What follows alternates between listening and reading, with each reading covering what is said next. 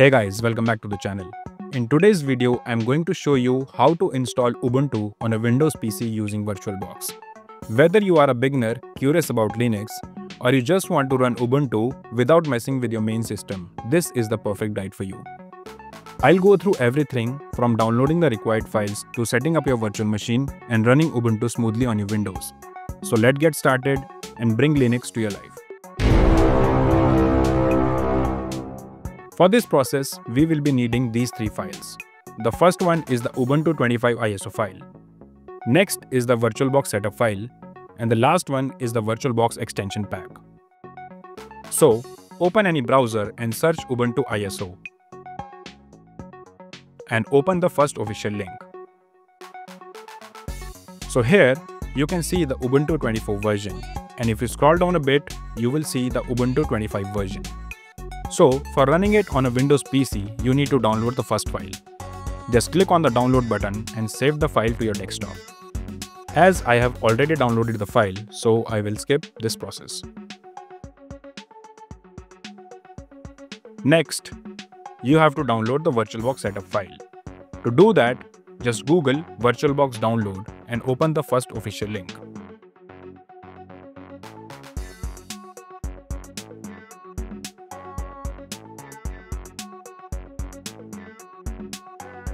So this is the official VirtualBox website. Under VirtualBox platform packages, click on the Windows host link and download the VirtualBox setup file and save it to your desktop. Next, under VirtualBox extension pack, click on Accept and Download button and save the VirtualBox extension pack file on your desktop.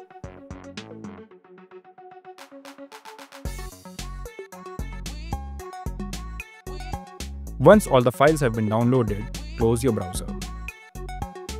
Now, double-click on the VirtualBox setup file and proceed with the installation.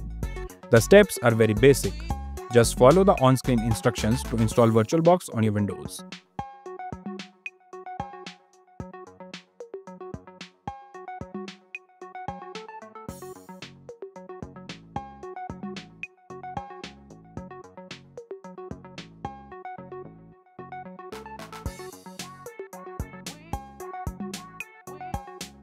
Once installed, you have to double-click on the VirtualBox extension pack file. Now, your VirtualBox application will open and you will see this pop-up to install the VirtualBox extension pack. Just click on the install button to install the extension pack. Once everything is ready, the next step is to create your Ubuntu virtual machine. To do that, click on New. Under Name, type in your name of your virtual machine. I'm keeping it Ubuntu. Now, under ISO image, click on the downward arrow and select Others. Now, locate your Ubuntu ISO file that you have just downloaded. Once the file is selected, click on the Open button. Keep everything as default and then click on Unattended Install tab. So here, you will have to type in your Ubuntu username and password. So make sure you remember this as we will be needing this while logging into your Ubuntu system.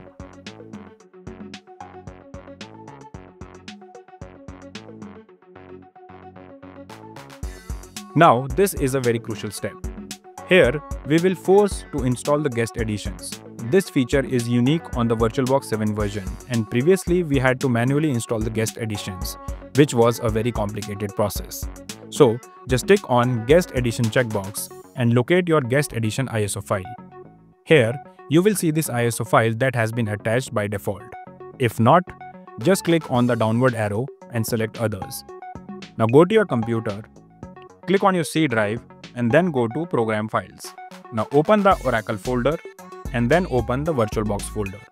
Now scroll down below and you will see this VBox Guest Edition ISO file. Just select this file and click on the Open button. VirtualBox Guest Editions are essential for improving the performance and usability of the virtual machine, which includes your display resolution, mouse integration, and many other required features. So moving on, under Hardware, increase your base memory to a desired green limit. I will keep it something around 8 gigs. Under Processors, increase your number of processors to 4. Once everything is set, click on the Finish button and your Ubuntu virtual machine will automatically start booting.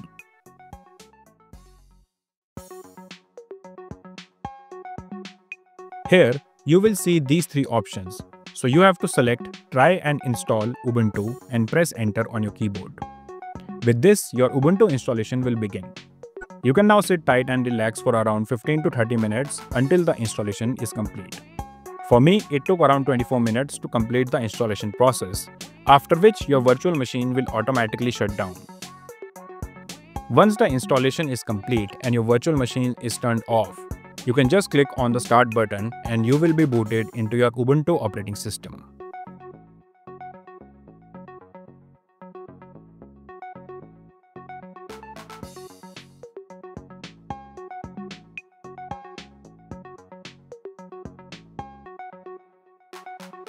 Once started, you will be redirected to the login screen, where you will have to input your password.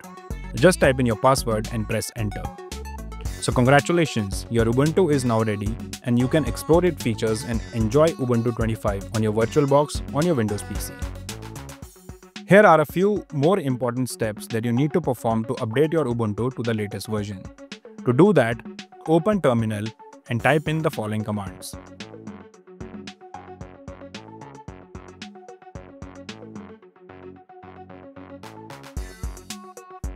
Once typed, press enter. Now this will take a while and it will update all the Linux headers. Once done, type in the following command.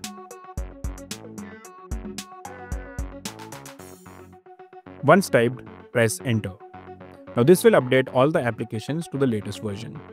In the meantime, if you like, you can change your screen resolution.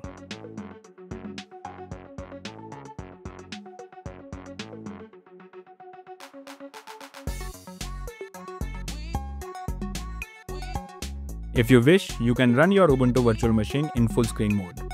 Just click on View and click Full Screen Mode. Now your Ubuntu will always run in full screen. You can also explore the App Center and install any applications that you wish to use on your Ubuntu operating system.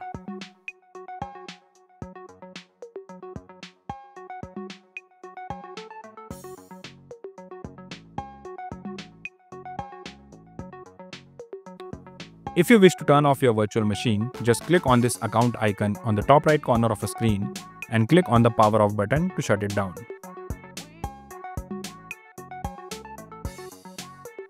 If you ever want to start your Ubuntu, just open your VirtualBox and click on the Start button to restart your Ubuntu operating system. So I hope you have enjoyed this video. If you face any issues, just comment down below and I will get back to you. So don't forget to like this video and do subscribe to our channel for more amazing tutorials like these. I'll see you in the next one.